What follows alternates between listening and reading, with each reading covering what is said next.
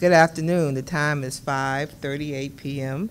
on September 26, 2017, and this public meeting of the District of Columbia State Board of Education is now called to order. The roll will now be called to determine the presence of a quorum. Mr. Haywood, would you please call the roll? Excuse me. Ms. Williams. Present. Mr. Jacobson. Mr. Jacobson. Ms. Carter. Ms. Carter. Ms. Wilson Phelan. Present. Ms. Wattenberg. Present. Dr. Woodruff. Present. Mr. Jones. Mr. Jones. Mr. Weedon. Present. Mr. Batchelor. Mr. Batchelor. Madam President, you have a quorum. Thank you. A quorum has been determined, and the State Board will proceed now with the business portion of the meeting. Members, we have a draft agenda before us. Are there any corrections or additions?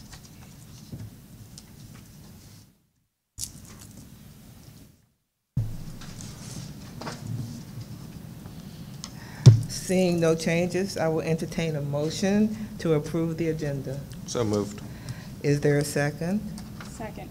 The motion being properly moved and seconded, I will ask for the yeas and nays. All in favor say aye. Aye. All opposed? The motion is approved. Members, we have the minutes from our August 2nd and September 6th working sessions before us. Are there corrections or additions to the August 2nd minutes?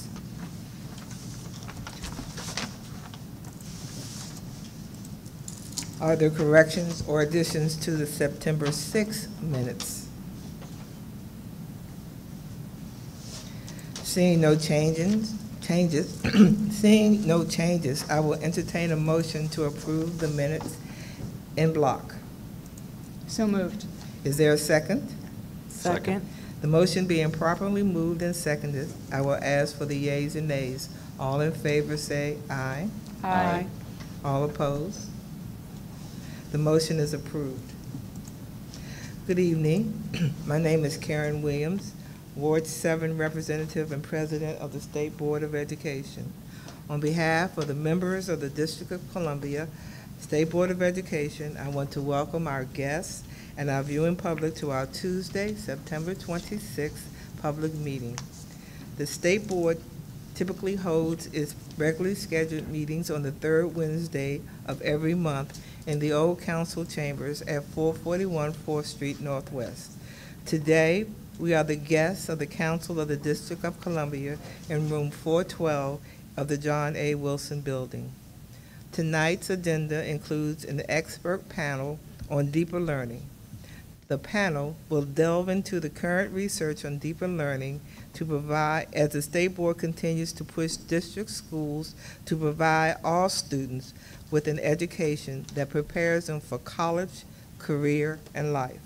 The State Board has honored to receive a grant from the National Association of State Boards of Education to assist us in our work in this area.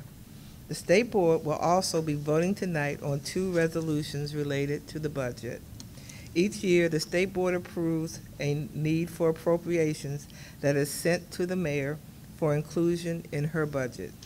Our fiscal year 2019 request will provide the funding our 3 offices need to support the work we do to help district children.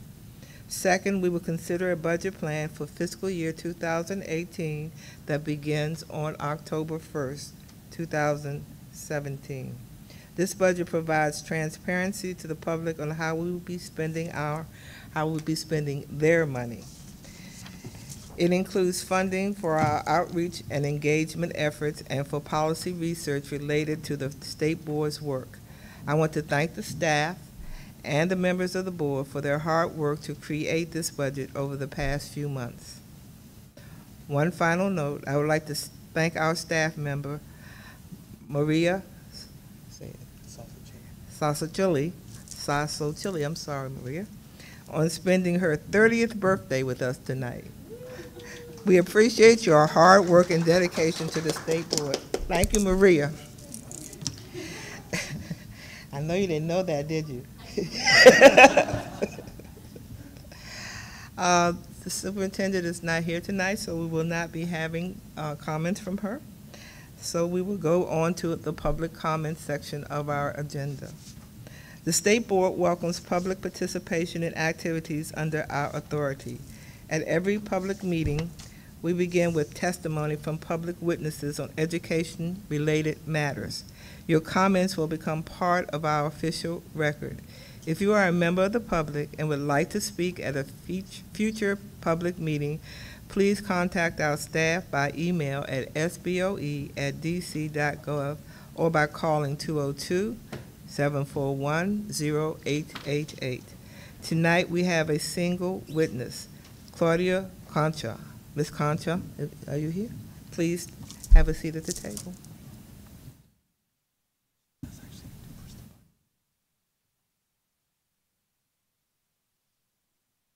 You have 3 minutes to speak this evening. Please note that you must use your microphone. You have to push the button. You will also see on your upper right-hand side of the witness table a timer. The light will be green for the first 2.5 minutes and will turn yellow for the last 30 seconds and will turn red after 3 minutes.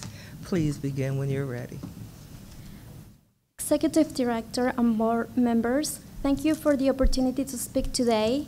I would like to provide testimony as a DC Co-Regional Representative for Human Rights Educators USA, or HRE USA, a national network of human rights educators, advocates, and civil society organizations committed to promote human dignity, justice, and peace by cultivating an expansive, vibrant base of support for human rights educators within the U.S.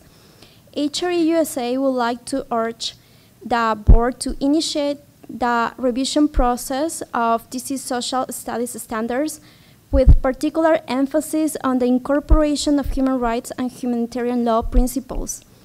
DC social studies standards were last reviewed and revised in 2006, more than 10 years ago.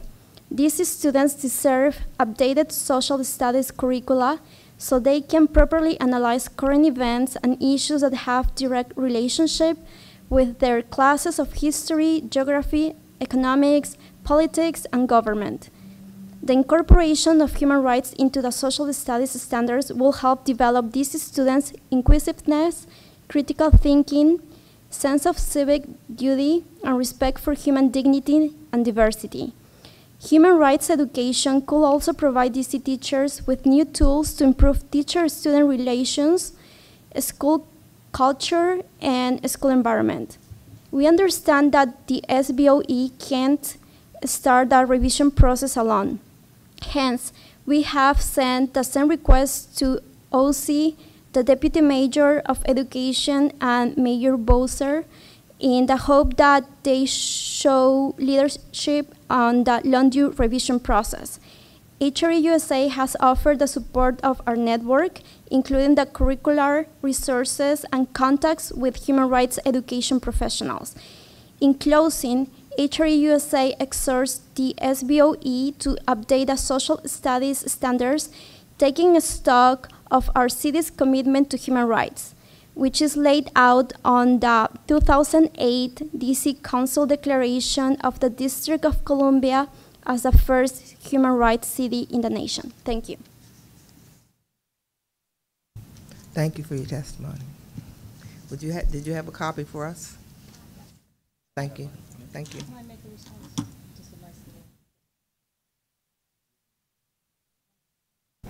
I just want to say thanks for coming. I've had that raised with me by a number of people that our social studies standards haven't been revised in a very long time, so I am totally in support of that request, and I hope that it comes to us. Thank you for coming. Next on our agenda is our fiscal year 2018 budget resolution. The resolution adopts, excuse me, do we have to recognize Mr. Batchelor? The resolution adopts the State Board's budget at the Council's approved levels of $1,711,900 $267, with $242,382 being spent on program activities and the remainder on personnel as designated in the FY 2018 agency goals budget that was provided to members and to the public. I would remind members that the resolution adopts the top line budget. If there are additional changes to the agency goals budget, we can discuss these as well throughout the fiscal year. Mr. Haywood? Have to do the motion first. Okay, is there a motion on the resolution? So moved. Is there a second? Having been properly moved and seconded, Mr. Haywood, will you read the resolution into the record? State Board of Education Resolution SR 17-11, DC State Board of Education Fiscal Year 2018 Budget Resolution. Whereas in 2013, the District of Columbia Council approved the State Board of Education Personnel Authority Amendment Act of 2012, effective April 27, 2013, to ensure that the District of Columbia State Board of Education had the authority to operate as an independent agency, including through the hiring of its own staff and preparing its own budget. Whereas the DC State Board of Education staff have prepared a budget that reflects the priorities of the three offices of the State Board: the Office of the State Board of Education, the Office of the Ombudsman for Public Education, and the Office of the Student Advocate. Whereas the proposed budget has been discussed at 2 working sessions of the DC State Board of Education on August 2nd, 2017 and September 6, 2017. Whereas the DC State Board of Education is appreciative of the trust placed in it by the residents and shall remain open and transparent about its spending. Whereas in the fiscal year that begins on October 1st, Madam President, that should be 2017. The DC State Board of Education will have a budget of $1,711,267, with $242,382 being spent on program activities, and the remainder on personnel as designated in the attached FY 2018 agency goals budget. And whereas any non-personnel expenditure over the amount of $2,500 shall require prior approval by the Governance Committee of the State Board of Education. Now therefore be it resolved that on September 26, 2017, the State Board approves its fiscal year 2018 budget.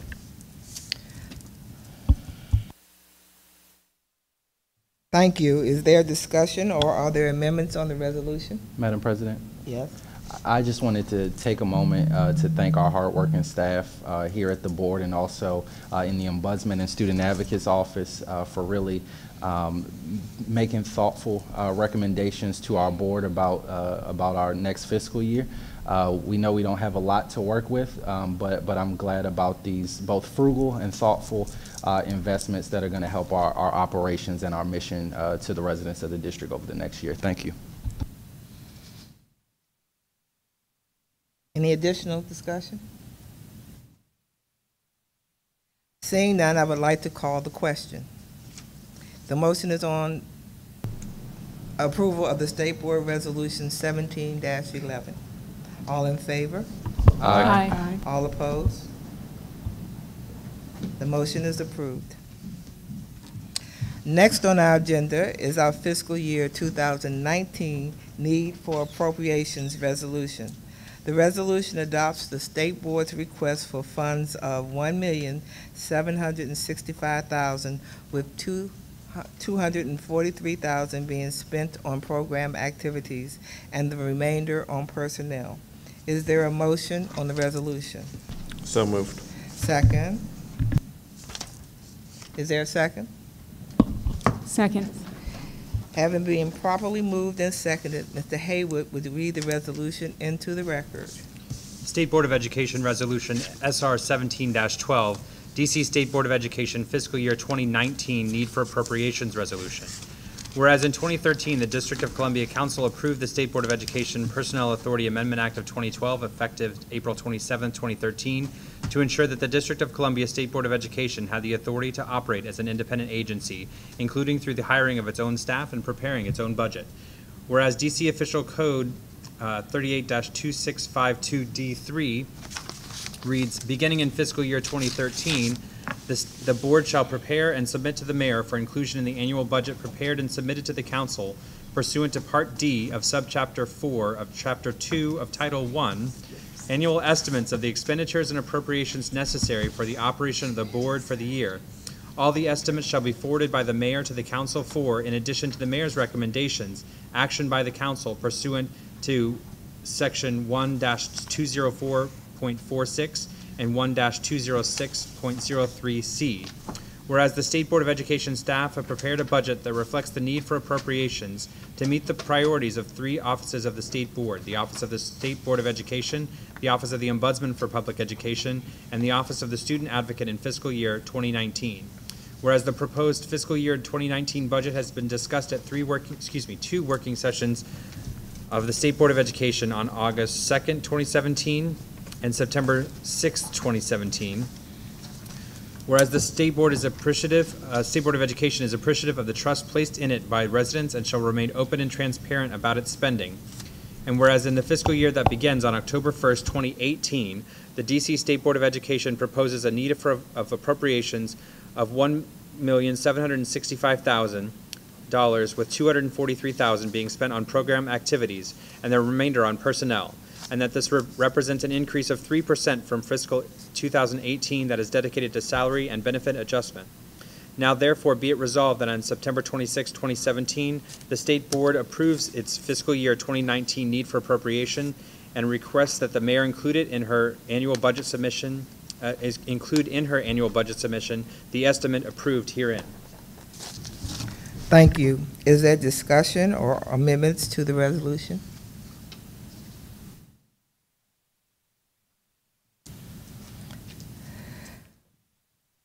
Seeing none, I would like to call the question. The motion is on approval of State Board Resolution 17-12. All in favor, say aye. Aye. All opposed? The motion has been approved. Deeper learning is defined by the Hewitt Foundation as a set of 6 interrelated competencies: mastering rigorous academic content, learning how to think critically and solve problems, working collaboratively, communicating effectively, directing one's own learning, and developing an academic mindset. At its heart, however, deeper learning is a belief in a child's ability to grow. Tonight, the State Board of Education welcomes 3 experts in the field of deeper learning to share with the board the current research into this phenomenon and how it can impact students.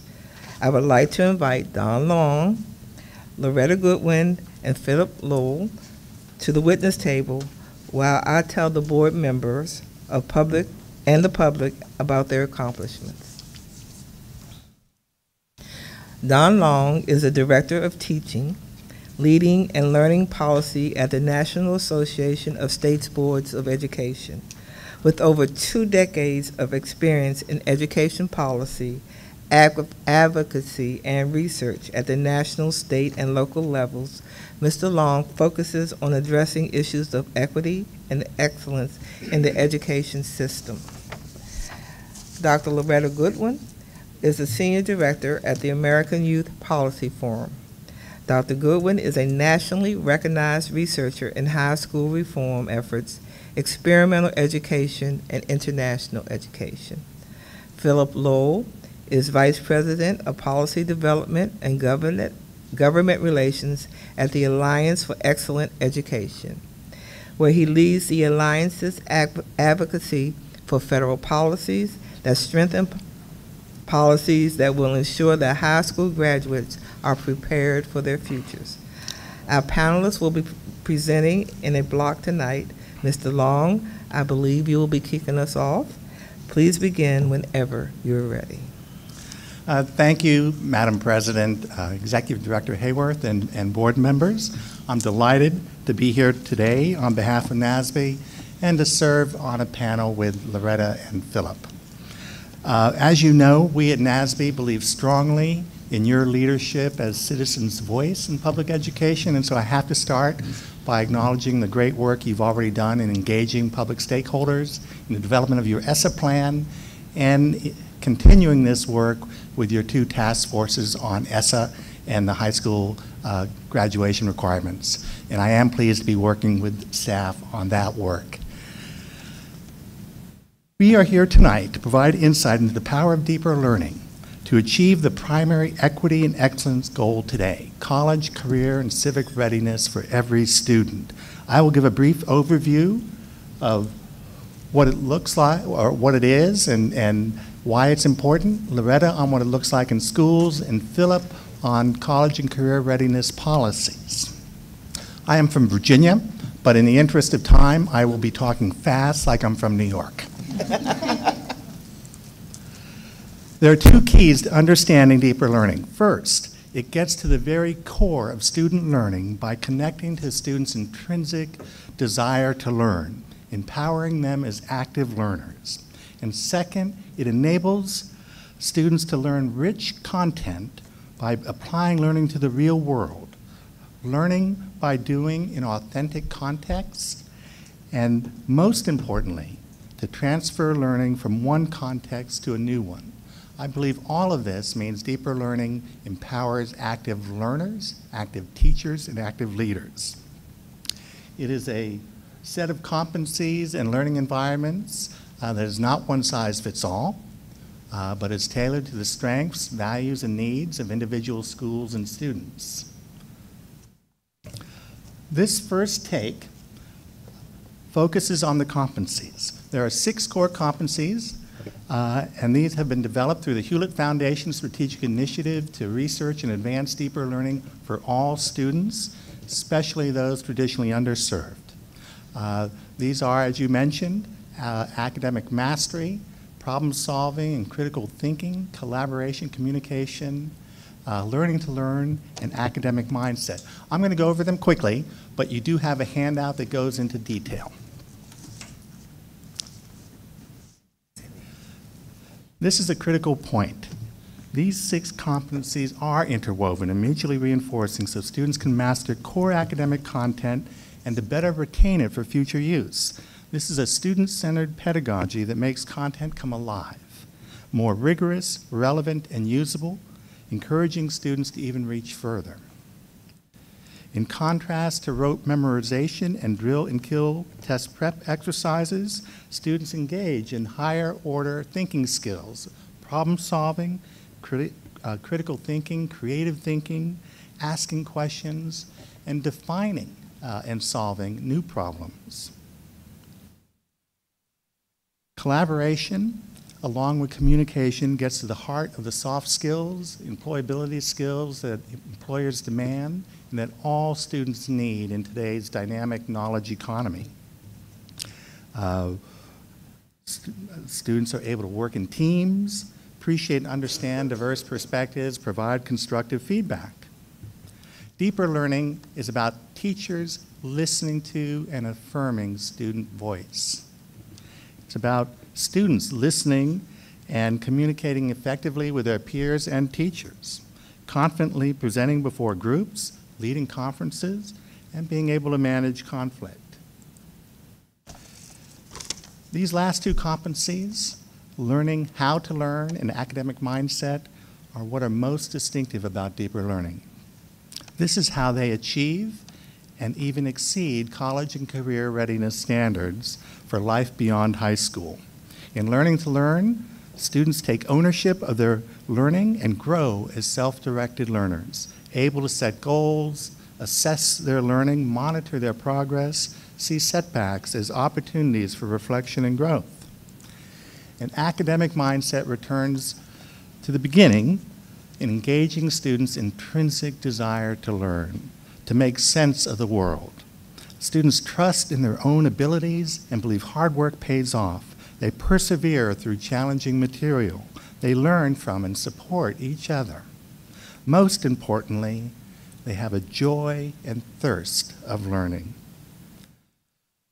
We are going to go over the research, but briefly because of time. But there are 2 major reports. The National Research Council was a comprehensive literature review that showed that deeper learning did lead to the skills needed in a rapidly changing world of being able to transfer learning to new situations. And then the American Institutes of Research have done a series of studies on deeper learning. This is on a network of 10 deeper learning school models. The student sample includes 60% low income, 28% African American, 40% Hispanic, and in many cases high concentrations of English learners.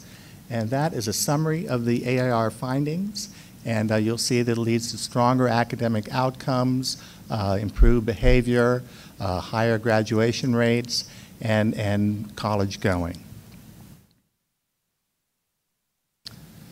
So, this is the first take on what is deeper learning. But to fully unpack the what of deeper learning, you have to know the why. And that way you can know why educators and schools, why educators boldly claim and schools show that deeper learning is the primary equity strategy. It can enable all students to achieve and surpass college and career readiness standards. I want to put this in a context of equity and excellence. The original ESEA, passed in 1965, was one of the many legislative triumphs of the civil rights movement and the efforts to address poverty. ESEA enshrines our national commitment to a high-quality education for every student. Now, 60 years later, we're still fighting to close persistent achievement and graduation gaps, but we should note that considerable progress has been made, that we stand on the shoulders of giants. These giants are not just educators and policymakers, they're students. Their success stories are the best testimony to great teachers, leaders, and schools, and their progress confirms that we can and must do better. These are more recent milestones that shows we're really gathering momentum. The Equity and Excellence Commission had 5 recommendations that focused on funding, effective teachers, early education, wraparound services, and accountability. We have college and career readiness in every state for every student. And ESSA, of course, provides you and districts leadership and innovation to pursue these equity goals. And so now, with that context, this is the definition of equity today that I think is most compelling and powerful for you. We define equity as the policies and practices that ensure that every student has access to an education focused on meaningful learning. Deeper learning skills contemporary society requires, taught by competent and caring educators who are able to attend to the students' social, emotional, and academic needs. And that comes from Linda Darling-Hammond and Pedro Noguera. And so I will leave it here, that we have ever-rising expectations in this world, and the why of deeper learning is to educate and enable every high school graduate to succeed in today's accelerating rate of change at work, society, technology, and the economy. And I would say that I think we've never come closer to that goal, and nor is it more urgent. Thank you.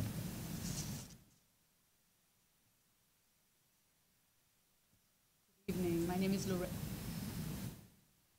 Good evening. My name is Loretta Goodwin. I'm with the American Youth Policy Forum here in Washington, D.C. If you're unfamiliar with the American Youth Policy Forum, we're an educational nonprofit. We work in education, workforce, and youth development. And essentially what we do is put together learning events for policymakers at the national level, state level, and locals levels. I've been working on this deeper learning work now for the last 6 years and have, in that role, taken policymakers to 21 schools throughout the country on these study tours that we run so that they can see what deeper learning looks like in action. And so what I wanted to share with you this evening was an opportunity to see what deeper learning looks like. So I want you to just for a moment think about a powerful learning experience that you have had and what made it a powerful learning experience. Actually, can we just go back one slide and play the video? If I can get help with that.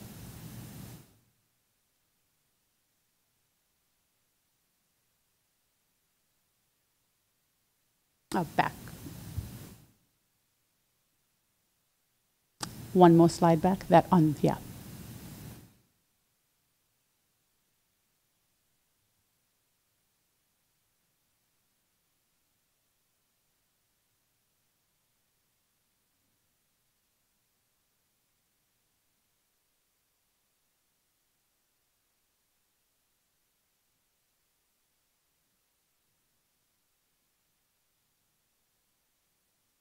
Trying to deinstitutionalize school. Our best work happens when there is an intersection between a kid's passion and a need in the world. You're not being cocky to say you have something to give the world. So I'm trying to link your exploration into the personal hero into our expedition around the Arab Spring population as a collective hero. We have 86% of the kids who enter high school graduate. Pretty decent number, unless you look at 14% of 187,000 kids. Yeah. That's a lot of kids not making it, and we have to do better. The mantra that resonated through the state of Maine was, the model we have was invented in 1892. It seems so few things should change, and they really hadn't.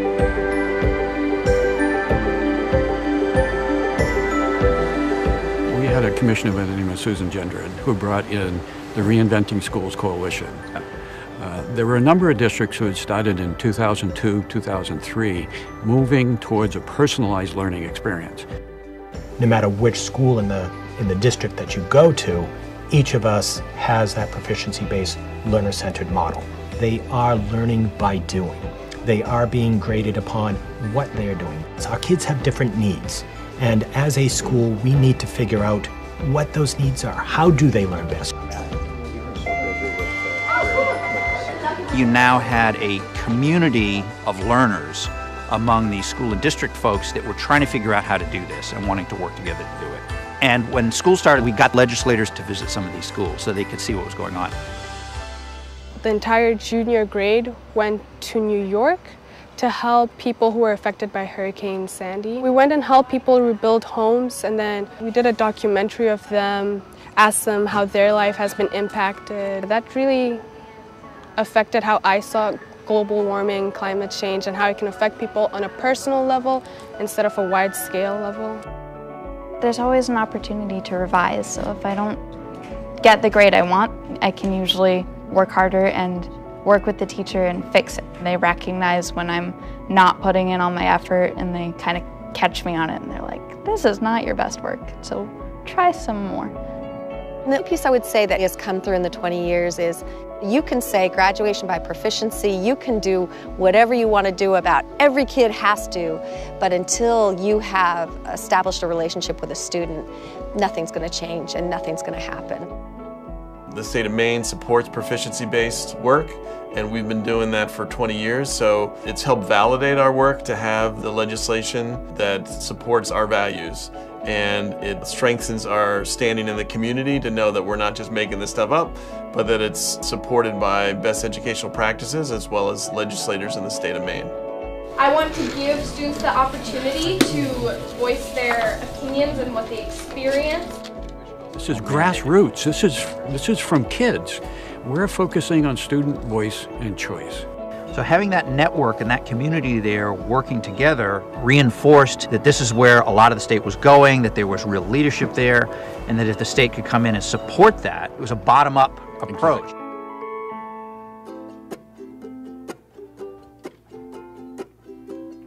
Making up a song. My girls are the 9th generation of my family who live in this state.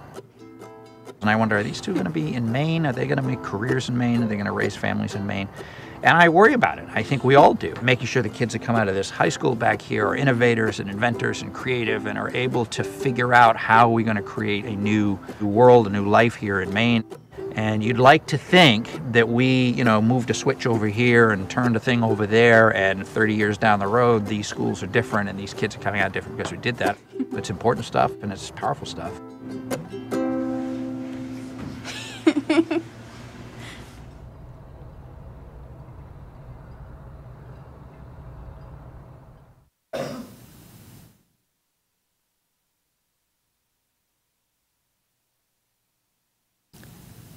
So that was a video on what is different about these deeper learning environments in Maine.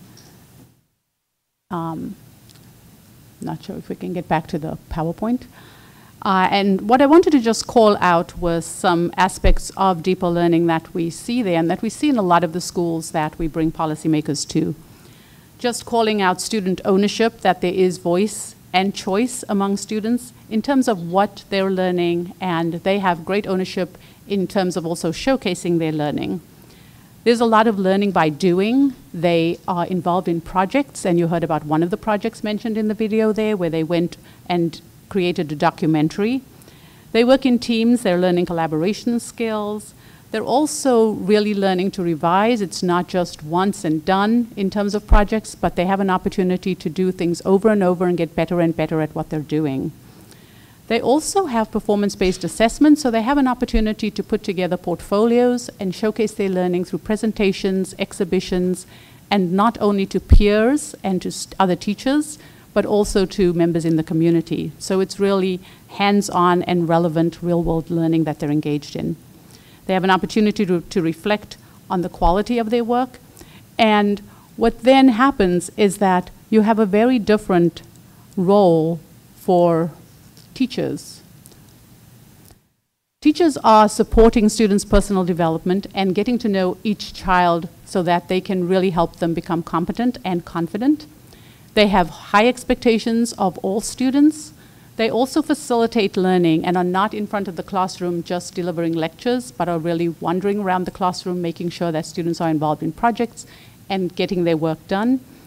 And teachers are also challenging students and helping them make connections as they teach in many of these schools in interdisciplinary teams, so the math teacher with the biology teacher, etc. And these teachers also have time to collaborate with their colleagues, because you cannot put together a project, an interdisciplinary project, without a lot of time to really plan that well. I'll just highlight some other school factors as well that are critically important to this deeper learning agenda. There is a sense in these schools of creating a community of learners, that there is a culture of high expectations, and that they are helping students think not just to high school graduation, but what do they do after high school? There's also professional development by and for teachers and leaders, and a high priority is placed on that, and a culture of lifelong learning is really engendered in these schools. There are a variety of ways that deeper learning is being implemented around the country in urban settings, and you have some examples there. There's a project-based emphasis at schools like High Tech High in San Diego, much closer to home. And if you'd like to go and see it, you can go right across the river in Arlington to the Career Center. And there's a new school, Arlington Tech, that really showcases this deeper learning work, and that AYPF has led various teams to already. Expeditions are being done by Expeditionary Learning, now EL Education, and Capital City Public Charter School here in the district is one such school. School within a school, Los Angeles High School of the Arts in California. And then this work is not just happening in isolated schools, but really is being taken to the district level. And one of the networks that is doing that really successfully is the New Tech Network. And one of the schools is Napa New Tech. I'll leave you, and I will be leaving this book with you, book on deeper learning by Monica Martinez, very readable. And this highlights work in 8 deeper learning schools that gives you a little bit more information on what this looks like on the ground. Thank you for the opportunity to talk with you this evening.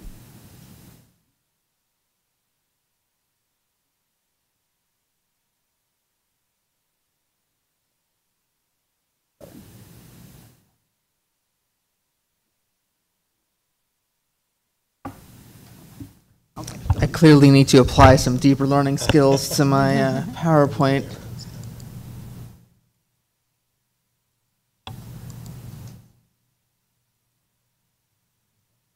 There we go. All right. So thank you very much. I'm Phillip Lovell with the Alliance for Excellent Education. I appreciate the opportunity to be here with you this evening.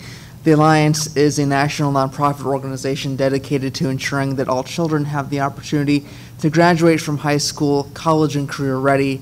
We have a goal of ensuring that 90% of students graduate from high school by 2020. We've made a lot of progress towards that goal, but we know that it's not enough for students to just graduate from high school. We want them to graduate ready with the deeper learning competencies so they'll be prepared for the economy of today and the economy of tomorrow.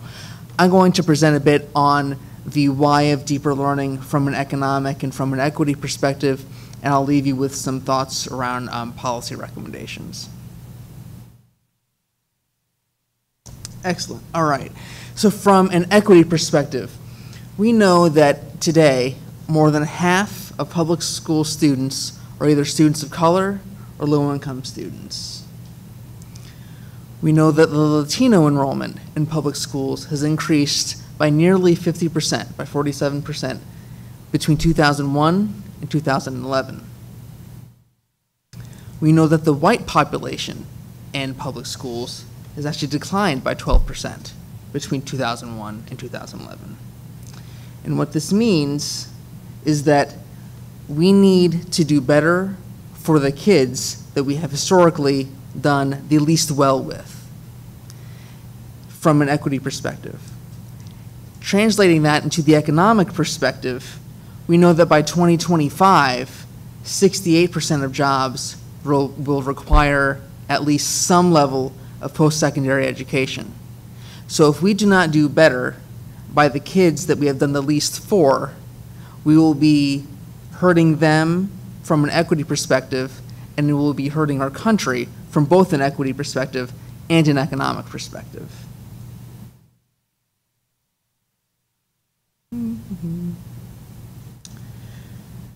The good news, like I said, is that we are making progress. This shows our graduation rate from high school and our graduation rate from post-secondary. The District of Columbia is actually doing better than the national average when it comes to the post-secondary graduation rate, but there still is certainly work to be done in order to ensure that all kids are ready for today's economy. In 2015, we know that that for some people, for probably everyone in this room, the moral imperative for a high-quality education is enough to motivate us to be in this room to do the hard work of educating kids every day. If the Bible, if our ethics don't do it for us in order to get us in the room and make us motivated by education, the Bible doesn't work, the billfold will. If 90% of kids had graduated from school in 2015 instead of the almost 70%, DC would have seen an additional $9.2 million in spending, $12.9 million increase in earnings, additional investments, $31 million in home sales, $2.7 million in auto sales, all these estimates demonstrating that the economy is really dependent upon what we do in our classrooms. But like we said, we can't assume that every student who graduates from high school is actually prepared, or they are also not just graduating with a piece of paper in hand, but they're actually college mature ready. This is critical because if you look at the job growth since the Great Recession, 99% of the jobs that have been created went to people with more than a high school diploma. Only 1% went to just people with a diploma or below. DC is actually doing pretty well in comparison to many of its peers across the country when it comes to actually preparing students for college as measured by the ACT. This has improved, DC's performances has improved considerably over the last 5 years. Fundamentally, I would make the argument that DC is on the right path, and I'd like to share a few thoughts as to why. I know that that the council is reviewing DC's graduation requirements, and I have to tell you that as our organization has looked at graduation requirements across the country, I think that DC's are among the strongest. So if anything, I would definitely recommend that you do nothing to weaken them. DC has one set of criteria for graduation, and they are aligned tier standards. A number of states, believe it or not, they might have college and career ready academic standards, but those standards are not, but their graduation requirements are not actually aligned to those standards. And many states have multiple pathways to a diploma, whereas DC has one set of standards. And what we see in the states that have multiple pathways to a diploma, multiple does not mean all equally rigorous, and the students who tend to get the less rigorous diploma are our historically underserved students. So I just urge a lot of caution as DC pursues this or explores this, to not lower your standards and to ensure that all kids are not just are encouraged to achieve to the highest, and that lower pathways are not permitted as part of the DC system. In addition, your assessment system is strong. You're using the PARCC assessment, which is aligned to the state standards. At the high school level, you're also incorporating the SAT as part of the state's accountability system. Speaking of the accountability system, you have what I think are a well-balanced array of indicators in the plan that was approved by the board to implement the Every Student Succeeds Act. You include, as part of your school quality measures at the high school level, measures of AP and IB performance and participation. You also include in the performance on the SAT, so I think that you're doing a good job of pushing towards more than just a high school diploma. And in addition, your plan is very equity focused. Very few states where they have a rating system look at the overall rating and say, we're going to ensure that at least a certain percentage of that rating is focused on the performance of historically underserved students. In DC, 25% of your overall school rating is based on the performance of historically underserved students. Not many states took that approach, and I applaud you for doing so. So I think that you're on the right path here in sustaining the growth that the DC has seen over time.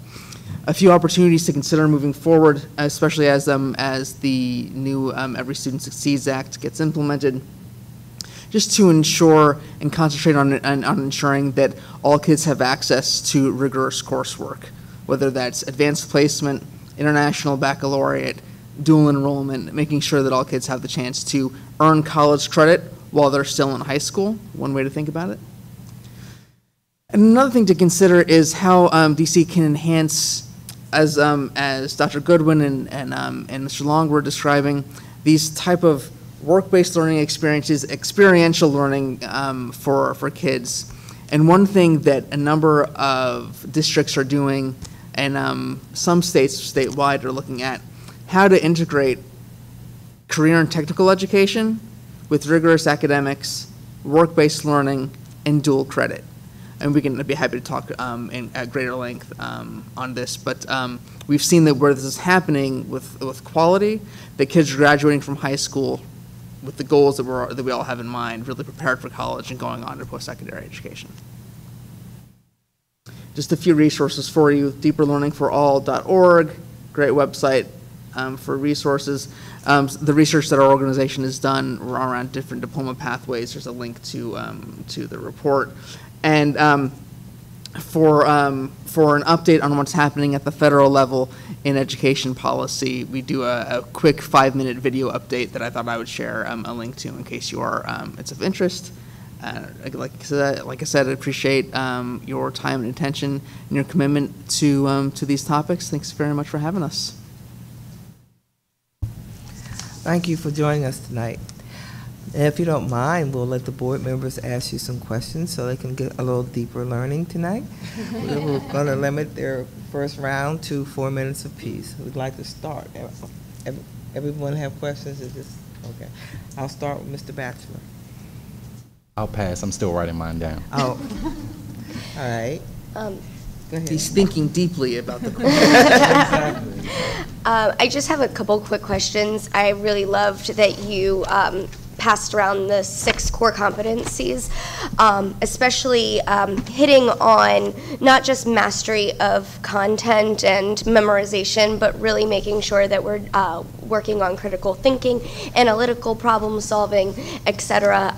You often see a lot of that at post-secondary and even in law school. It's one of the things that I always talk about is really learning the critical thinking skills required for today's world. Can I just quickly ask, how many states do you guys know offhand have integrated any form of deeper learning into their curriculums, into any schools? Oh, I can speak to some of the states. I wouldn't be able to give you a number. I've gotten but some I highlights. can point to Virginia and New Hampshire, Iowa as leading states in integrating deeper learning into their curriculum. And with New Hampshire and Iowa, they have followed a competency-based model, right? But not Virginia. Okay, and I love that, Dr. Goodwin, that you mentioned urban, because that was one of my questions, urban areas, what urban areas. With that comes, I guess, especially the schools that we saw in Virginia and DC. Those are charter schools who often have smaller class sizes.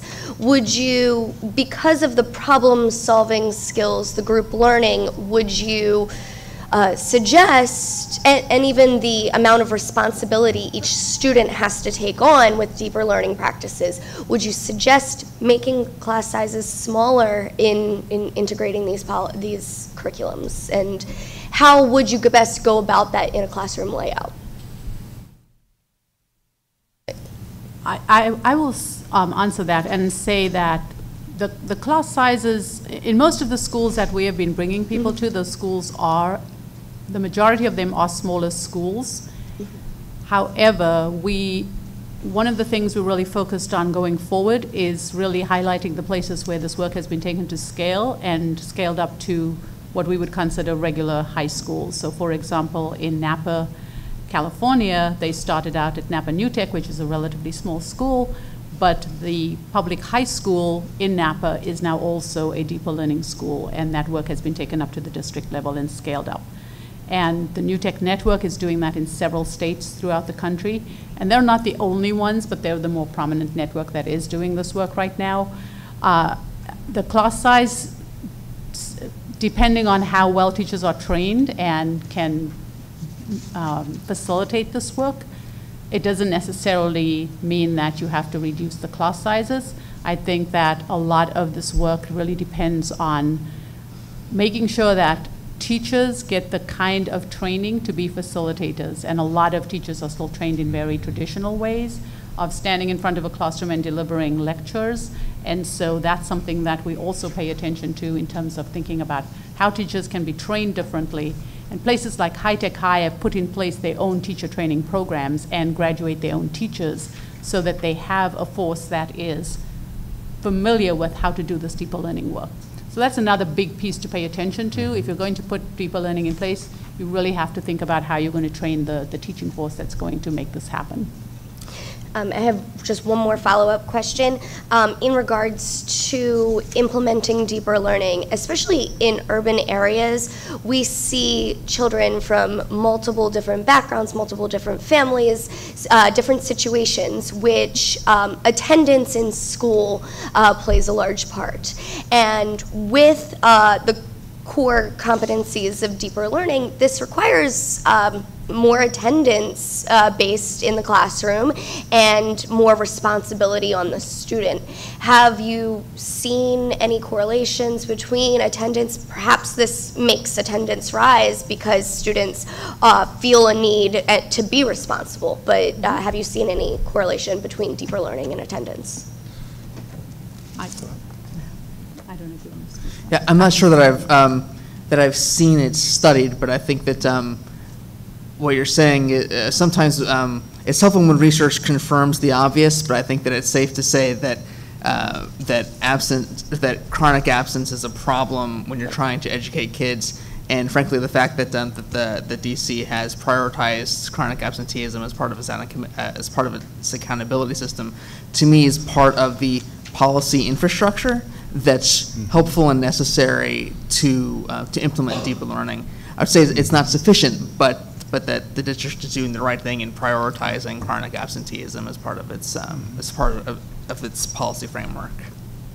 And I will say from visits that we've taken people to, when we talk to the students, they talk about the fact that they're much more engaged in their learning because of the projects that they're working on.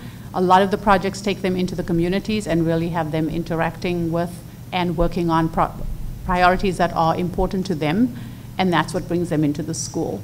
I'd also really underscore that relationship piece that was mentioned in the video, and the fact that when teachers have really strong relationships and each student feels like they're known not just by one individual in the school, but by many, that's what keeps them coming to school. Many of these schools also have advisory periods, which are opportunities to really get to know a cohort of students really well, and one teacher moves with that cohort, oftentimes in many of these schools, from 9th grade all the way through to 12th grade. And when they have that support system at the school, that's what also keeps them coming back to the school. May I briefly add that, as I mentioned, the core strength of deeper learning is engaging students, their intrinsic desire to learn. And there are other studies that we didn't mention of schools in California and New York that show much better attendance and behavior, and so much more responsible student engagement in schools. And just one last anecdote that, while it doesn't speak to attendance per se, it speaks to something that's equally important, and that is school climate. In one high school in Los Angeles that has implemented a deeper learning strategy, the principal tells a story of how, as a result of implementing their deeper learning strategy, that their expulsions rates, and their suspension rates have gone down, and that money that was spent on things like metal detectors and security guards is now spent on lab equipment. Very nice. Thank you very much. No further questions. Ms. Wattenberg? Hi, thanks for coming. I have a 1-minute question for Mr. Long, and then 3 minutes directed, I guess, mainly to Mr. Lovell, but also to everybody. So the first question is, when you spoke, and I also see it in the Hewlett 6 competencies, it talks about students build their academic foundation in subjects like reading, writing, math, and science. Mm-hmm. And I was very disturbed and distressed that social studies was not in there, especially because, and anybody who follows my tweets, I was just recently tweeting a Robert Marzano chart that shows that the vocabulary and the background knowledge that you need for reading comprehension 50% of it actually comes from the social studies. So I'm both. So why is it not in there as a? Well, I think that might be more an issue related to the research, but I do know that deeper learning schools provide many opportunities for students to really deeply engage in social studies, community service, designing research projects to define problems in their communities, engaging in civic life, doing presentations before state boards of education, engaging in government activities. So I think the principles of deeper learning really permit the kinds of strengths in social studies, of inquiry-based learning, asking questions, groups of people coming together to try to effect change. That's actually one of the principles in Maine's guiding principles of related to deeper learning, is empowering students to be change agents. So I totally agree with you, and I would just encourage, I just think there's such a disposition to drop the social studies, and we've seen it all over the place, and I would just really encourage you, as you move forward with this and in your materials, I would hope that you would include social studies and even talk specifically about history and geography, civics, and so on. So that's my, that was my 1 minute. Right. Now, as a former major in history in college, I couldn't agree more. Okay. My 3-minute question is, starting with Mr. Lovell, you talked about how our requirements are very high for high school graduation here in DC, and I think, and that's true. How do you, but as you probably also know, we have a big issue that many students who graduate, if you use the PARCC score as an example, or if you use higher education persistence as an indicator, they're not necessarily graduating proficient in those things. And how do you propose to measure that? I mean, do you propose, I mean, we have the high requirements at some level, everybody's doing their very best to bring students to these higher levels. What do you propose? Should students not graduate if they don't have it, or what do you propose? I I may not be understanding the question. You said, how do you propose to measure? I think that Well, you have I mean, the we proper graduate tools to measure students it. based on meeting the requirements. But we know that just meeting the requirements. Is insufficient. Or well, Isn't- well, it's that all not- kids are not actually. Right, right. So would you recommend, I mean, we have a high school graduation task force that's thinking about these issues. Would you recommend that the requirement for graduation should be something different than just taking these courses? So, in other words, does And performance... passing these yes, courses? does performance actually matter? I think that, that it's perfectly appropriate to consider raising the bar somehow or another, or at least giving credit for performance. So here's an example. So in Indiana, legislation passed that in addition to the state's Core 40 requirements, which are essentially equivalent to DC's graduation requirements. In addition to that, students have to demonstrate an area of college and career readiness. And now their board and their Department of Ed are considering what those pathways for college and career readiness are. So there'd be some flexibility, but there would also be more of a push to ensure that that students are preparing with are graduating with more than a diploma in hand. But you don't yet know what they're going to propose. So the legislation outlines 7 areas for the that require some additional fleshing out. So for example, it includes things like advanced placement, international baccalaureate, dual credit, and then the board will be working with their department, is my understanding, to outline the decision rules around the implementation. But I think it's a model that's worth looking at. Anybody else? Thank you. Mr. Jones? Thank you, Madam President. Thank you all for coming. Most of my questions I want to be directed towards Phillip Lovell. That's pronouncing your name correctly? Lovell, but I've responded to far worse. Okay.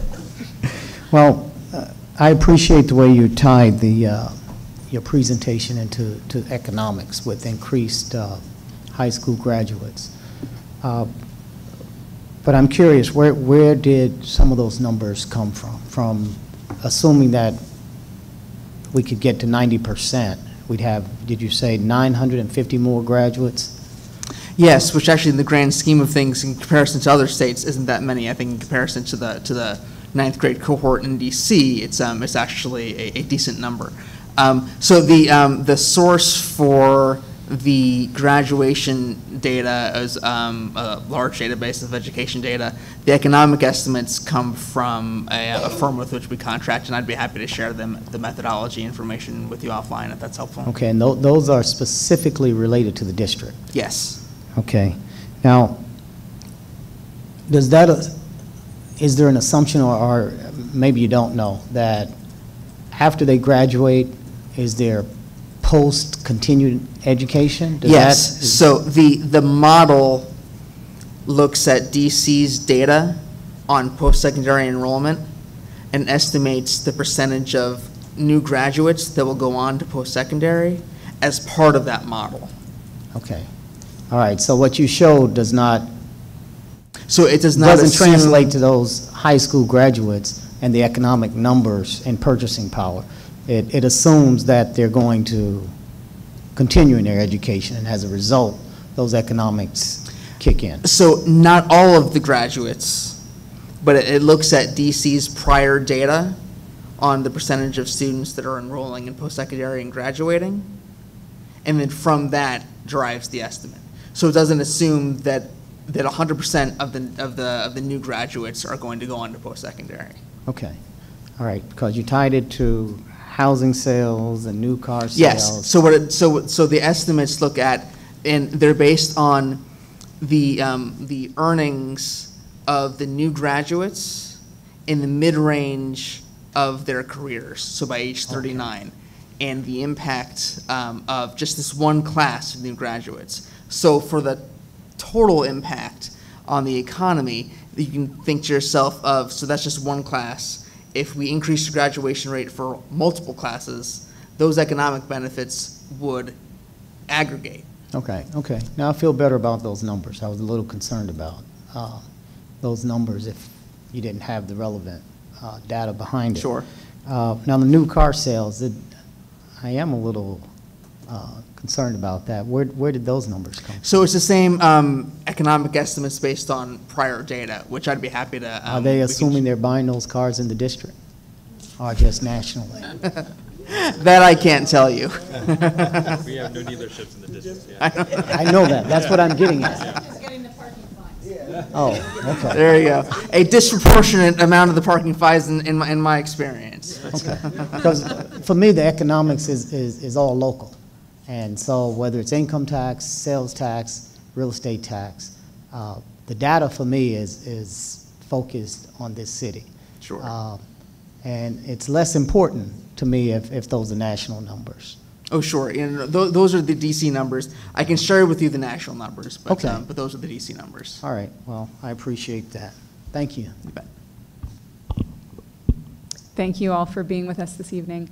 I was curious about whether you know of a state that's implemented very effective career standards. I think we often talk about career in college as if it's one word.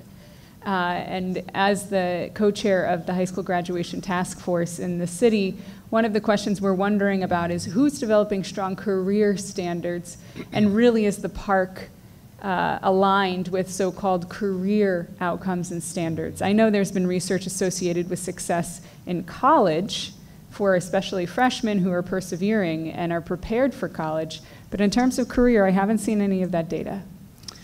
So there is a lot happening in this space. I'll give you one example from the state of California.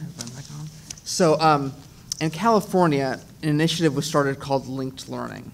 It started in 9 districts about a decade ago. And the idea behind linked learning was exactly that, to prepare students not just for college and not just for career, but really for both. Students need to be ready for both. So in 9 districts, they started by integrating rigorous career and technical education with rigorous academics, with work-based learning, and with student supports. I think someone had mentioned that kids bring a lot of issues sometimes into the classroom, so you have to meet their comprehensive needs in addition to their academic ones.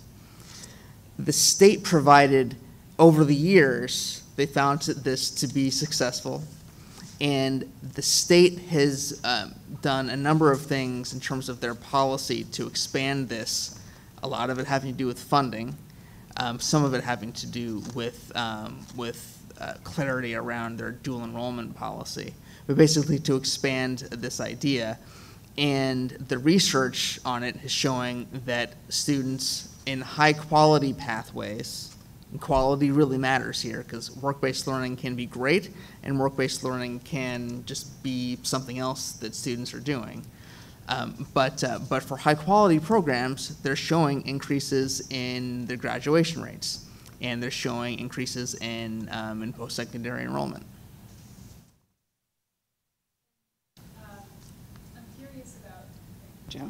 I'm curious about your comment related to lowering standards, or lower pathways was another set of terms that you used. Yes. And I would just love for you to define what lower means. So broadly, it would be standards that are not aligned, graduation standards that are not aligned to the district's college and career ready standards. Specifically, if you were to be requiring fewer credits for in math, for example, or to not include, say, Algebra 2 as part of your standards, say that would be a lowering of the standards. And in a number of states, they do not require as many credits as per subject as what DC requires. And how, in your experience in this, for anybody who has information on this, does that align to actual success in life associated with students? So what I'm saying by that is, to my colleague from Ward 3's point, what we have right now are a number of students who are receiving a diploma who are actually not prepared for the next steps. Because our diploma actually says that what you could get a D- in every subject from freshman all the way through your senior year, and you could receive the diploma, And that accumulated loss of content knowledge wouldn't serve you well. And so when you're talking about lowering standards, it's tricky to figure out, like, what does that really mean when already we have students that are not well prepared for life after college. Even some of our students who have high GPAs are telling us that. Oh, sure. I couldn't agree more with you. I think that the standards that you currently have are a good starting point. Modifying those standards, though, are probably not going to result in students being wholly better prepared. I think it's more of an issue of instruction, of maybe it's access to rigorous coursework. It's ensuring that when students are earning a credit, that it's with more than just a D, as you were saying. And like I said earlier, I think that the approach that Indiana is taking, where in addition to meeting the course requirements, that they're adding a requirement around college and career preparation as defined by 7 pathways, 7 options that are, I wouldn't say that they're all equally rigorous, they're still working through them, but that's an option that would be worth considering, so that you're really concentrating on content. And I think also just looking at California once again, because they have alignment between the high schools, what students are learning in high school, and what they need to be successful as they enter the University of California state school system. And so there is alignment between those courses, which really has cut back on the need for remediation. And so I think just looking at that intersection as well between what's happening in the high schools and what's happening in post-secondary arenas is also really critically important. I would like to add that in our work with our deeper learning stipend states, we are doing a lot of work on career readiness, and I'd be glad to share some of that with you. We have identified a number of states that have very good definitions and standards for college and career readiness, and the policy alignment that goes along with it. And I think that might be very helpful for your task force. That would be great. Thank you so much. You're welcome.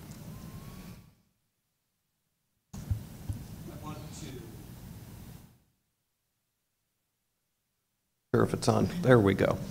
I want to echo the sentiment that a couple of my colleagues have expressed about lowering standards for some students to achieve graduation.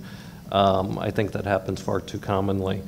I'll also, as a proud Illini, Illinois graduate, express some concern of relying too much on anything that comes from Indiana. But the why of deeper learning is something that I think we all, at least something we all should be striving for. And I think it's also something, and it's something that's happened at back to school nights across my ward and my part of the city that we've asked schools about, and they say is happening, but I'm not necessarily sure it is happening. What are the types of indicators that we as policymakers should be including on things like school report cards that would indicate for parents whether or not this is really happening in our school? What are the types of things that we should be including in those measures?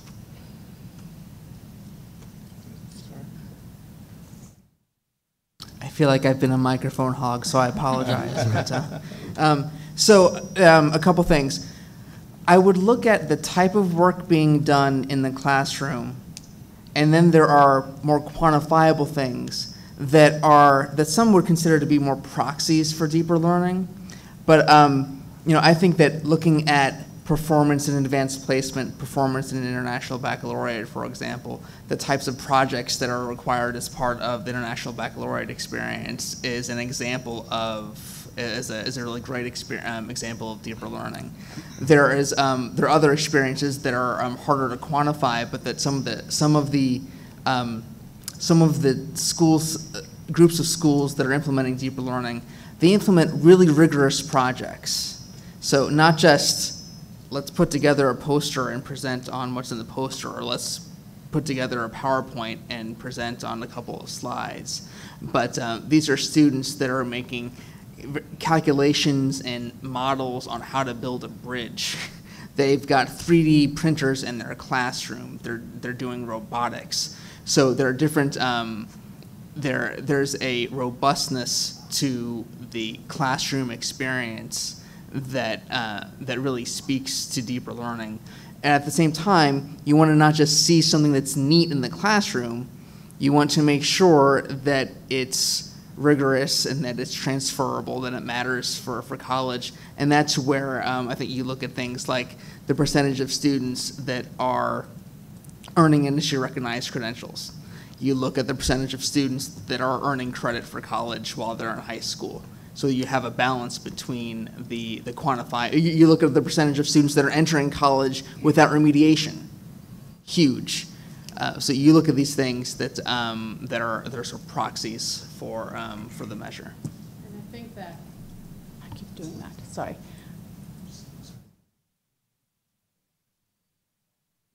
Okay.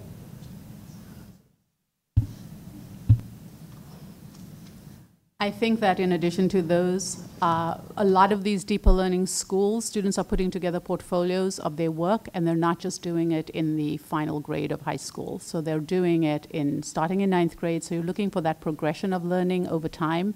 9th grade, 10th grade, it gets a little bit more rigorous, and then 11th grade, and then in 12th grade. A lot of times they also have prep classes where they're being taught these skills so that they can be successful in putting together those presentations of their learning. I think there's also a number of schools, we're pushing them now to really also not think about just the data on getting students into that first year of post-secondary, but how many students are actually persisting, and are you tracking your students to show how many students are actually graduating successfully from post-secondary, and in how many years are they doing that? So keeping track of that data and having a better sense of how students are progressing. I'll also just point you to the Asia Society schools, which is one of the networks, and their students are engaging in trips overseas, and so there are those kinds of opportunities of learning where students are going abroad and doing projects abroad, coming back, sharing that learning. They're also very invested in doing community-related projects, which they have to research and then invite the community into. So there are a number of different ways to try and get a handle on this, but admittedly, it's tough because we don't have a lot of different ways to assess this. But I think another way that you can really get a better sense of it is really to go on a listening tour yourselves and go to some of these schools and see what students are doing. Things like that don't happen in a lot of public schools that we think of. Myself, I'm in Arlington County, and I keep pushing, for example, for student-led conferences. Schools where there are student-led conferences have students taking ownership of their work from 9th grade, and they are leading those parent-teacher-student meetings. They are not sitting passively by, but they're the ones that are taking ownership of their learning, talking about their goals, and talking and assessing where they are in terms of their own learning. And that gets to that learning how to learn deeper learning competency. So those are just some of the things that you could see in some of these schools.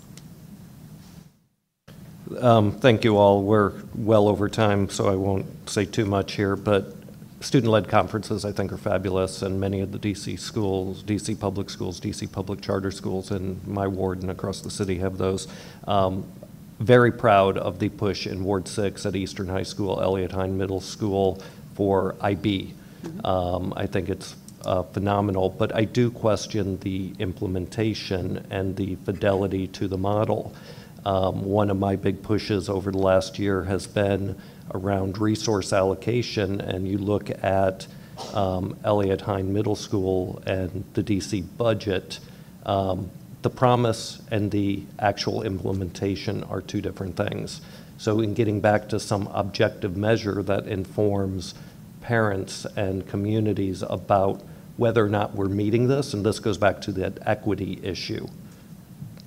We're not achieving that standard that we're striving for. I'm hearing things about 3D printers and robotics. Often we hear that these programs are offered and they're really not, or they're on paper only. So I'd be really interested in continuing the conversation about how do we verify whether or not these things are happening, especially for our most at-risk students and in our most at-risk schools.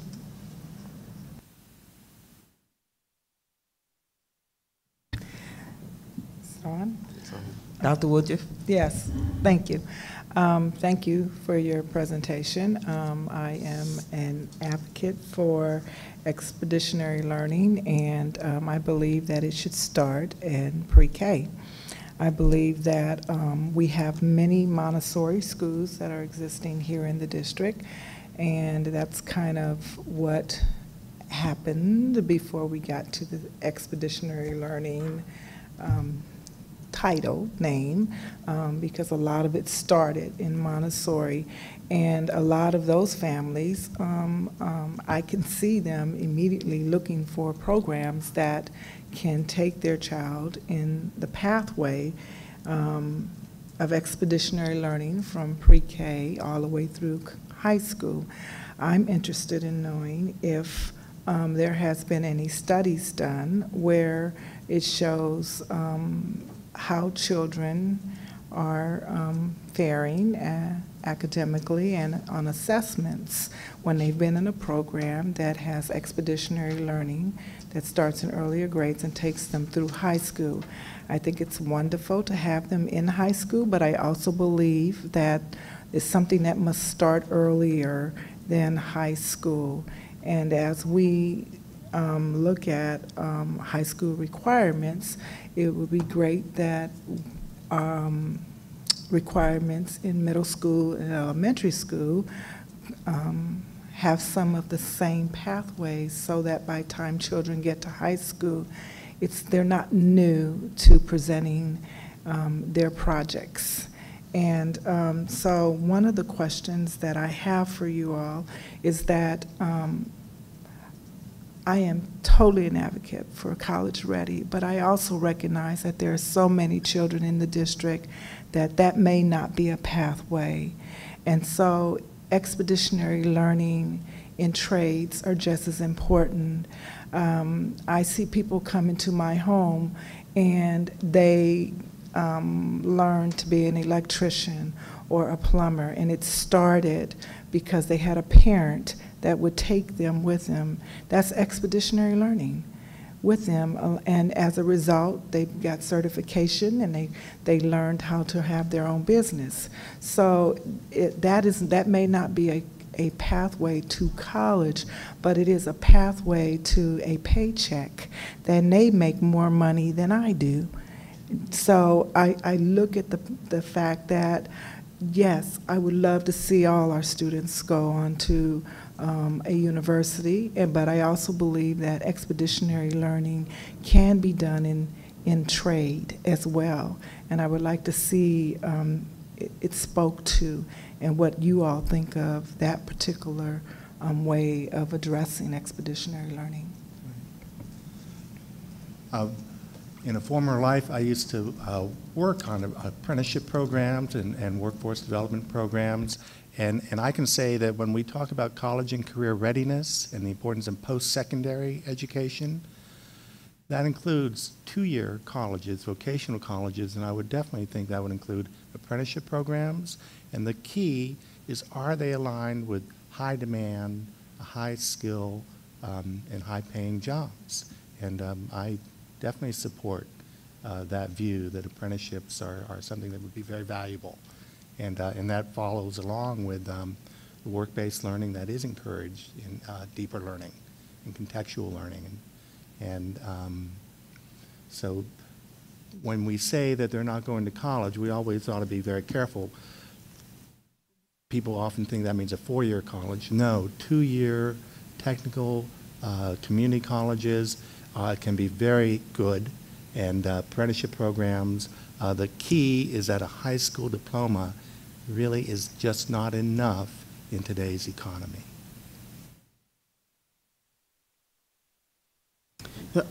I second that completely. I would strongly associate myself with Mr. Long's comments, and just a note that I think that DC and every other state has a real opportunity to enhance that type of experience as the new law gets implemented. Specifically, the law requires that any high school where a third of students are graduating that has to implement comprehensive support and improvement.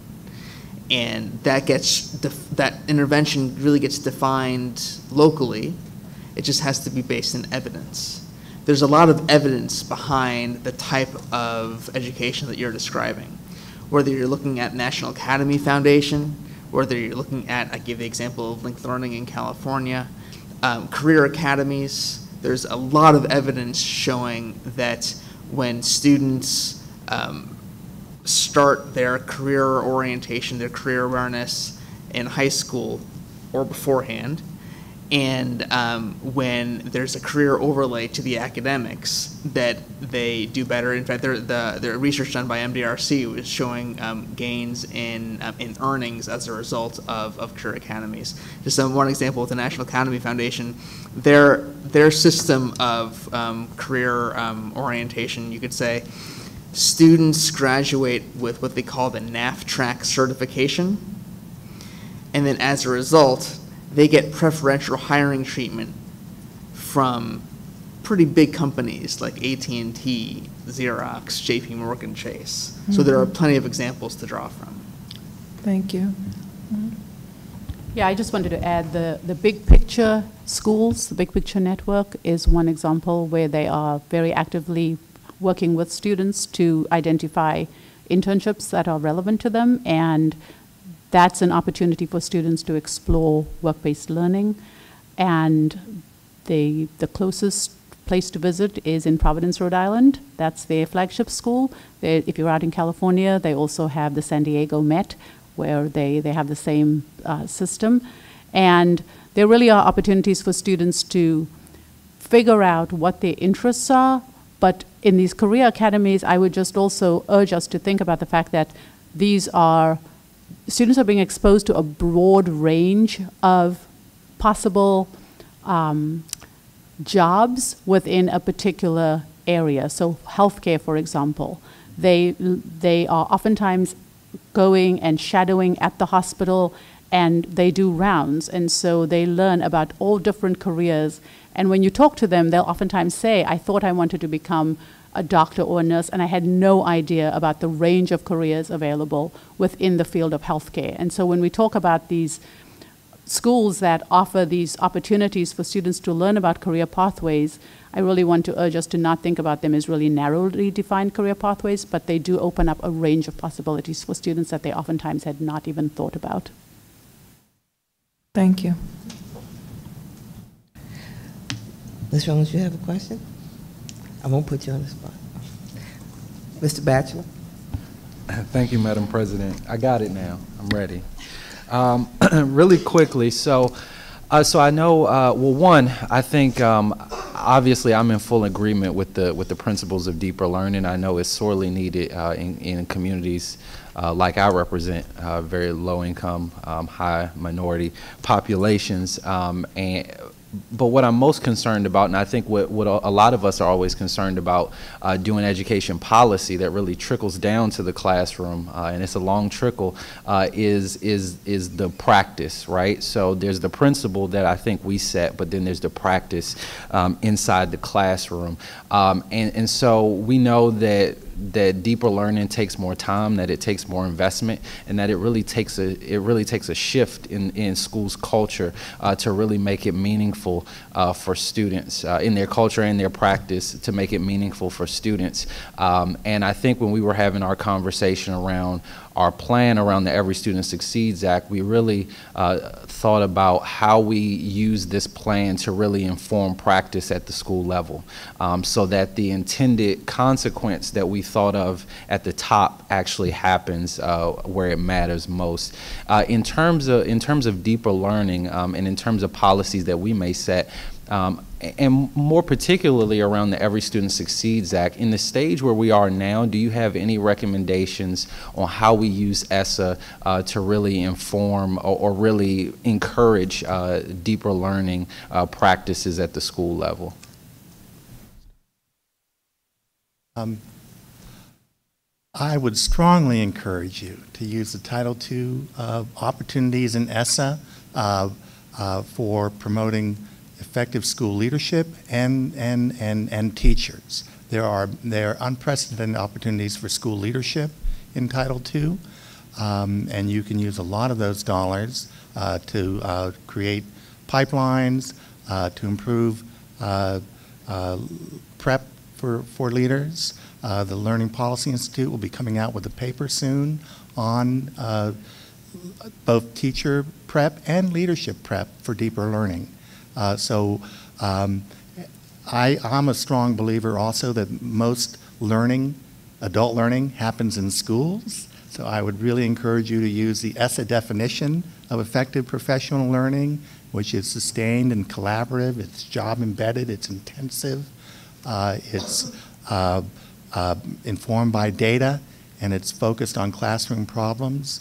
And I think that is really one of the keys to deeper learning. Is you're right, it's not just the policies and implementing standards or curriculum, it's the capacity in the schools. The school leaders and the teachers, as you all know, are about 60% of the impact on student learning.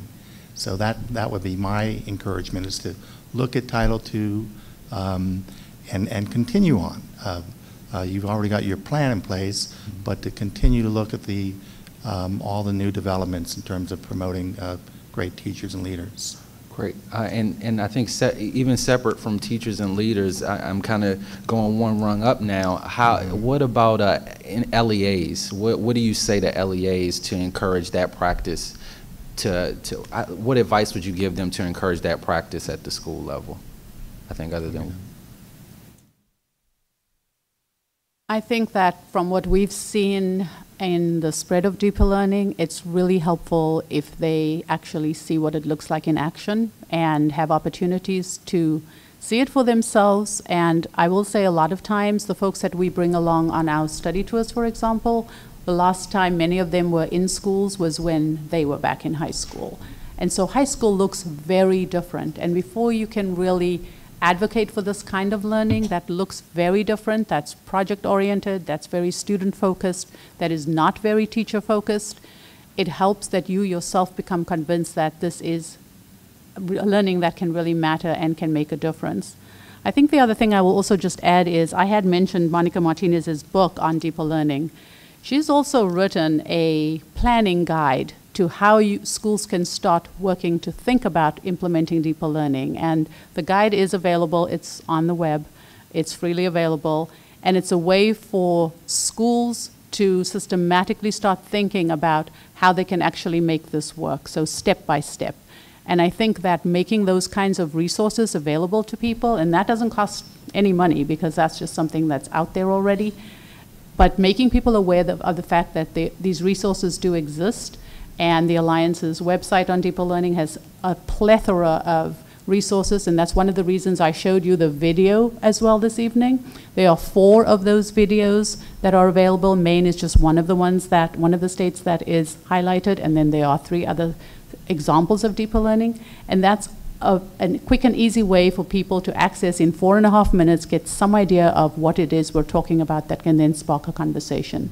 So I would really urge the use of all of those. Just real quickly, in terms of ESSA implementation,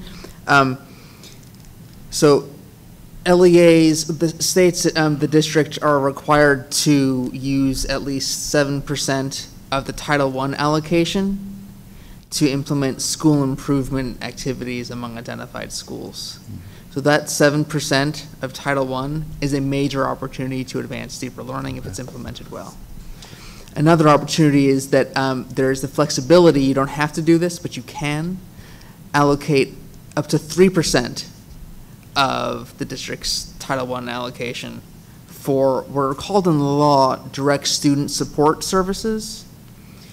It can be anything from making advanced coursework available where it's currently not, to providing opportunities for CTE that lead to an industry-recognized credential.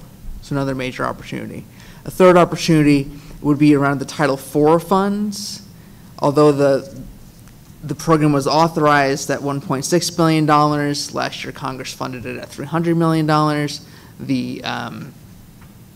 It's likely to receive an increase according to what the House and what the Senate have proposed. But those dollars can be used also to advance deeper learning. You can use those. You can use that for digital learning. You can use that for access to rigorous coursework. Great. Well, I know 4 minutes goes much faster up here than it does in the real world, so I'll save my other question for a second round. Thank you. Oh, I don't know. I just assume. I can keep asking. I just got one more, if that's fine. Thank you. Okay, and so I think as you mentioned in your presentation, that teachers really do play a role. Obviously, deeper learning is about letting students lead and explore, but teachers do play a role. What advice would you give to school districts in particular in terms of professional learning opportunities, in terms of evaluation systems? What would you encourage school systems to do to better prepare their teachers for this type of work? I know there's a lot, but kind of what are those big things that need to be done for teachers to feel comfortable doing this work and not feel under the gun in terms of all the other things, right? Because deeper learning also takes time, right? And unfortunately, teachers feel like there's not a lot of it in the school year. They're budgeting every minute. So how would you encourage school systems to assist and encourage teachers to do this work?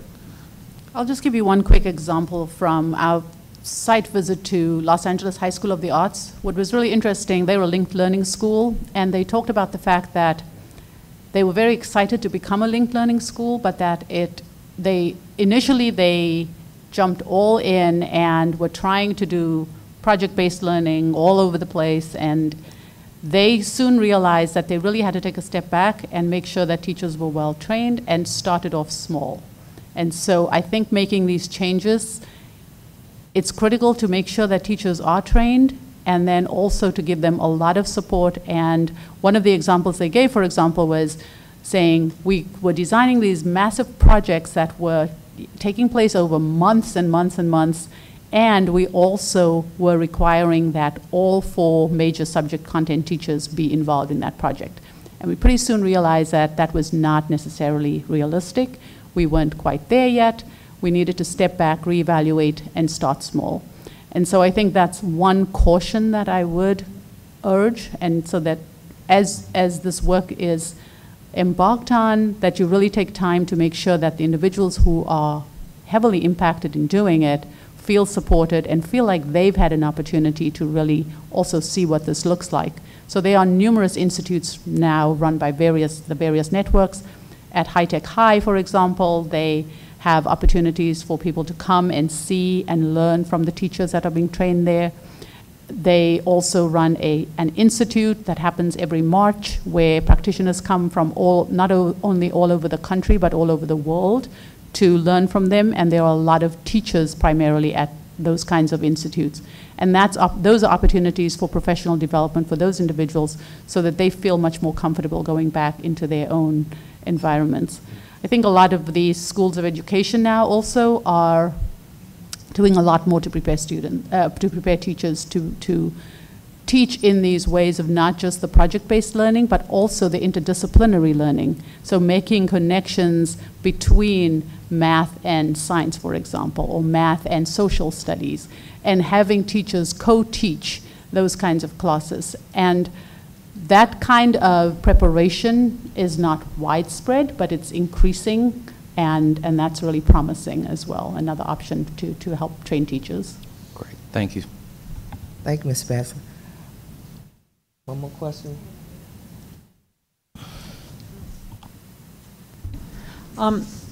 So my questions have been, I think each of you or some of you have talked about AP courses, especially as a way of adding rigor and assuring some level of performance.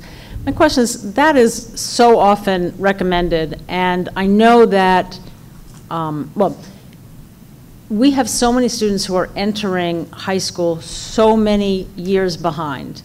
And so the question is whether that's the best thing to do. And let me just say, I think it's a good thing to do, and I do want to acknowledge our own local star Laura Fuchs, who is an AP teacher who was featured in the New York Times Magazine section for teaching AP in classes where it might not be the norm, and I think is quite successful at helping kids reach a certain level. So I don't want to say it's not a good thing. I know with my own child who wasn't actually ready for it in a formal sense, the fact that you get exposed to a higher level of material, that's a plus. That said, it sometimes feels like it's recommended because it's there. And is there not some other approach when you're working with students who are many, many years behind that would make more sense? So it's a question. I mean, it's easy in an ESSA accountability thing to say, oh, how many kids are taking AP? And then we make that the basis on which, oh, we've helped improve the school because we've added AP courses. And my question is that the right thing to do? Is there something else that would also make sense? So I'll jump in. I would say that adding AP to the accountability system is definitely insufficient. I think that it's a good step. That when you look at participation, you also have to dive into those numbers and look at, well, who is participating, because even though there might not be formal tracking, there is likely to be informal tracking with within a high school, and it's not equitably distributed as to who all is participating. I think there are other experiences that high schools can provide that are not AP. They can get at what you're looking at, and I think most common we see that in dual enrollment or in early college high schools. And so these, and the Jobs for the Future is an example of an organization that offers programming where they're looking at students who are overaged and undercredited, and they, rather than remediate, they work at accelerating. And over time, these are students who are earning dual credit. So while they're in high school, they're also earning college credit or credit for post-secondary, and they're graduating. It may take more than 4 years, but they're graduating. And so there's I would be happy to share with you information about Jobs for the Future as an example, and their work with dual enrollment in early college.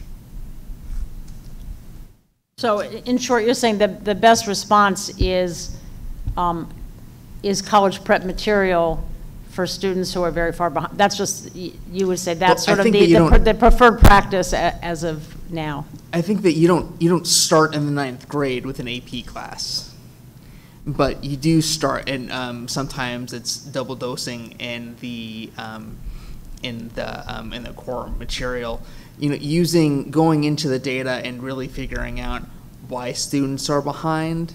Sometimes it's inadequate preparation.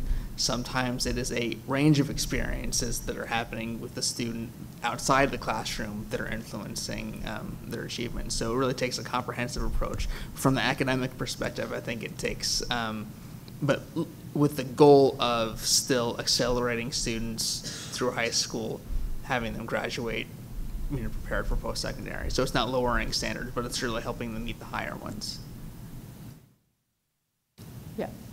I'll just add that, for example, in one school that we visited in Oakland, they talked about the fact that, Oakland, California, they talked about the fact that a lot of students come in behind, and what they do is really targeted support systems starting in the 9th grade and making sure that if they need additional tutoring in whatever the subject is, they're getting that. And it's not just being done by the teachers at the school, but they really pull in community volunteers as well. So there is a very targeted effort to make sure to get students as on track as possible.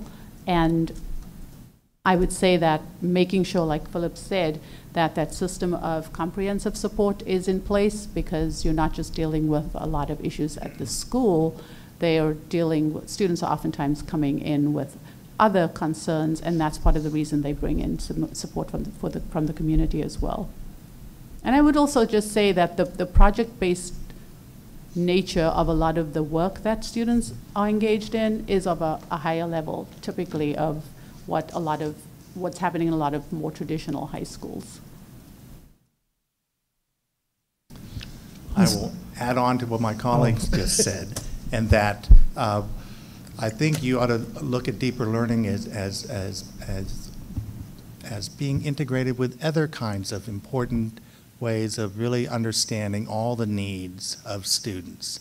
And so I'm thinking about social-emotional learning, where you're focusing on their self-awareness, self-management, their social awareness, relationship-building skills, effective decision-making, and that was actually integrated at the schools we visited in Oakland, and that full-service community school model where we can see kids who really have been ignored and neglected all the way up into high school, suddenly they are full members of a school community. That's how you can turn them around, and that's how you can add rigor to their learning.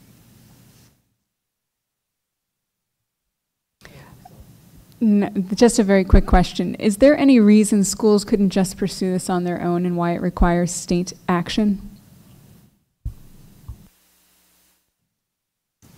Not that I know of.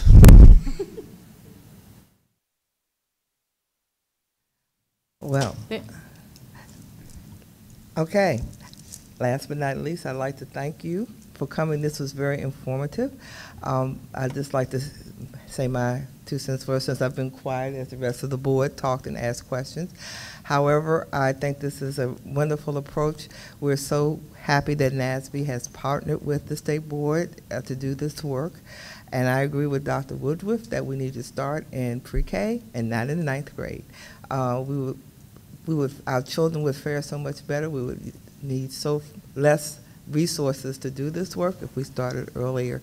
So after we get the deeper learning embedded in our school system, let's make it start earlier, okay? We look forward to continue working with you. And thank you for helping us improve the atmosphere of education in the District of Columbia. I hope we can call on you in the future to talk to other groups and at other times when we have questions. Is that possible, Mr. Long? Madam President, it's just been, I'll speak for the panel, it's just been our pleasure to be here tonight. And of course, you can call me, NASB, and Dr. Goodwin and Mr. Lovell anytime. I'm sure we'd love to be able to help. Thank you. You dismiss. With no further business before the board, I would like to entertain a motion to adjourn. Madam President? Yes? Could I just no point of privilege, Madam President? I promise. I just wanted to make sure all of us wished our newest student member a happy birthday. That. Oh, see, didn't know that. See, I guess I took your thunder. I'm sorry. No. Yeah. Yeah. Yes. It's Talia's birthday. You were late, so we've already addressed Maria's. Oh. And I would like to adjourn the meeting, but and then we can tell Talia happy birthday. So can we do this in that order? Okay. With no further business before the board, I would like to entertain a motion to adjourn. So moved. Is there a second? Second. All in favor, say. Aye. All opposed? The ayes have it, and the public meeting of the District of Columbia State Board of Education is adjourned at 7:26.